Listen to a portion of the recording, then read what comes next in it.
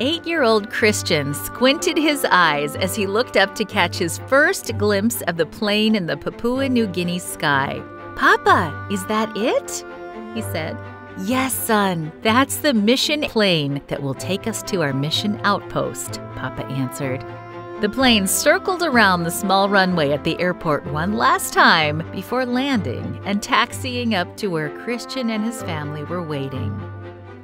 "Hello there," came the friendly voice of the pilot as he walked up to greet everyone. "We need to get going quickly. There's a storm heading this way and we don't want to get caught in it." Christian grabbed his backpack. "The door's on the other side," said the pilot. "Go ahead and get in."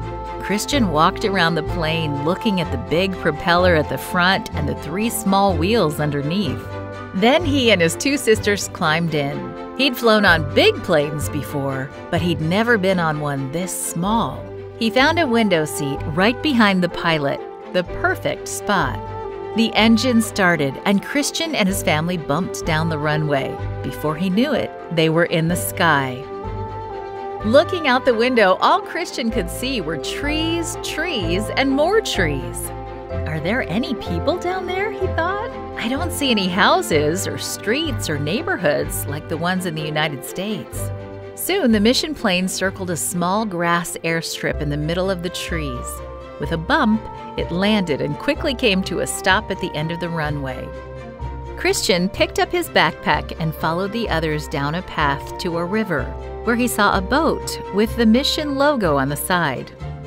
Once all the family's bags were loaded up, the engine started and they were on their way down the river, going fast. There was so much to see.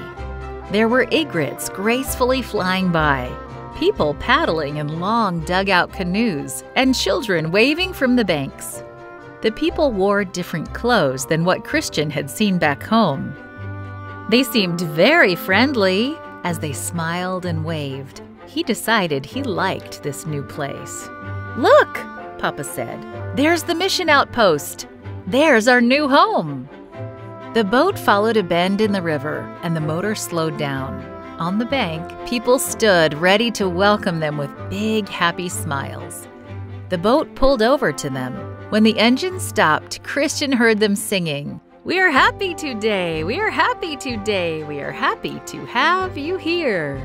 He couldn't stop smiling. As soon as the song ended, he was the first to climb out. As he walked down the long line of waiting people, he shook hands with each person, becoming even more excited by the large number of kids. He knew that he was going to love his new home. Please pray for missionaries like Christian who leave everything they know and travel far to follow God's call. Thank you for your mission offering that helps spread the gospel in Papua New Guinea and around the world.